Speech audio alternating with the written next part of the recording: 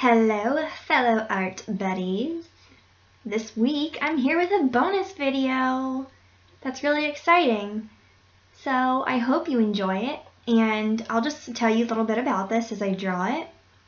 So I did a giraffe Zentangle a while back ago, and I got a text from one of my best friends, and she said, "Oh my goodness, if you could draw a zebra Zentangle, I would really love that," because it's her favorite animal basically. And so I was like, yeah, I'll do that. And so coincidentally, a lot of you guys requested a zebra Zentangle and a wolf Zentangle, which I'll probably end up doing in the future, just so you know. But anyway, I drew this for her and I recorded it for you guys.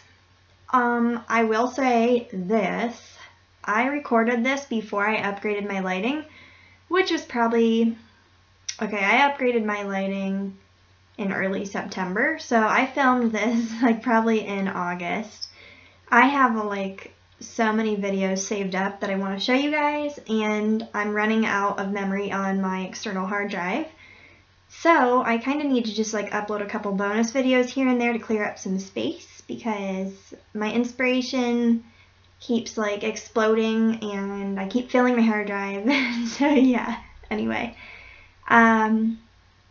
for this one, it was almost kind of difficult to come up with patterns for each little stripe, I guess, because there are so many stripes. And, you know, you kind of get to a point where you don't want to repeat patterns, but at the same time, you know, you don't want to make it so convoluted that the point doesn't come across that this is a zebra and it has stripes.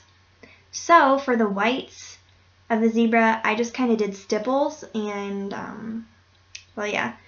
Stippling takes a long time, so I didn't do like a super thick kind of stipple. I just did it lightly so you could just get the point that the texture was there. And then for the fur, oh dear, if you look closely at that thing, like each hair is like an outlined little thing. And that was actually the funnest part, I'm not gonna lie. As far as my favorite pattern goes, I like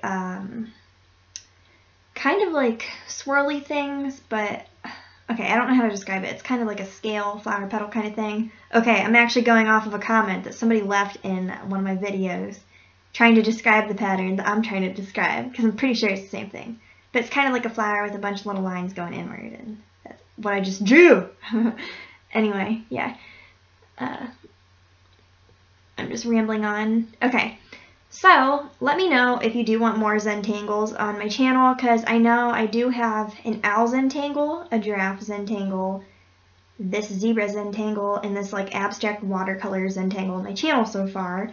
And I don't want to like keep on doing these things if you guys don't like them. I think they're stress relieving, and you know, if you need a way to relieve stress, hey man, try Zentangle. Yeah. But anyway, just let me know what you think, and yeah, there's going to be a lot of cool stuff coming up on my channel soon, so stay tuned. Some of the things I will let you know right now.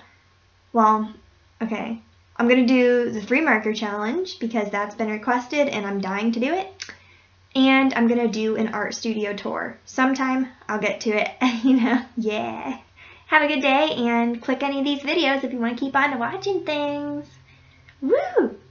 Alright, see you in the next video. Bye.